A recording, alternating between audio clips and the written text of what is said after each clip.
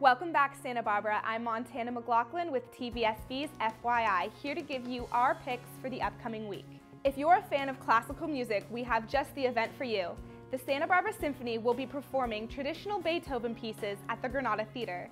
The maestro will hold a discussion immediately before the performance, taking a deeper look into Beethoven's mind behind the music. The event takes place on Saturday, November 15th at 8 p.m. Join the Howard Cardin School for their annual Endless Summer fundraiser at Montecito Country Club. Pick up some surf and turf, dance with the band, and enjoy local brews.